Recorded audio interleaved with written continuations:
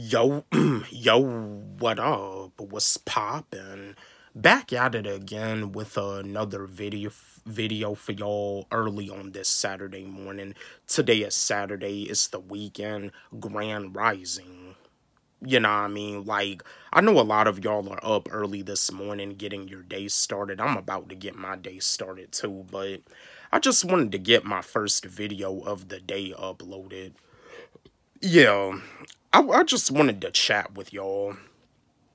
I watched the new episode of Dragon Ball Daima, and I just wanted to do my review. And again, I watched the new episode of Dragon Ball Daima in the Japanese version, and here's my review. The new episode of Dragon Ball Daima, not bad. It's actually pretty cool. Like, everybody finds out that they're turned back into a kid again. Krillin, he looks at everybody else and he finds out that everybody else is turned back into a kid again. And Krillin, it seems like Krillin is actually feels pretty good about being a kid again, because on that episode it showed him trying on an outfit and putting on some glasses and stuff. But yeah, the new episode of Dragon Ball Daima is pretty cool, not bad. And Goku, he finds out that he has to defeat, I forgot the character's name, but he finds out that he has to defeat the character that's responsible for turning them back into a kid again, because this is kind of like on Dragon Ball GT. You know, on Dragon Ball GT, Goku turns back into a kid again, but when he turns into Super Saiyan 4, he's back into his adult form. But yeah, like, Goku turns back into a kid again on Dragon Ball GT, except when he turns into Super Saiyan 4. And on Dragon Ball Daima, Goten and Trunks, they're babies. They're babies again. You know what I mean? Like, but yeah, Goku finds out that he has to defeat the king that's responsible for turning them back into kids again. Yeah, the new episode of Dragon Ball Daima is tight.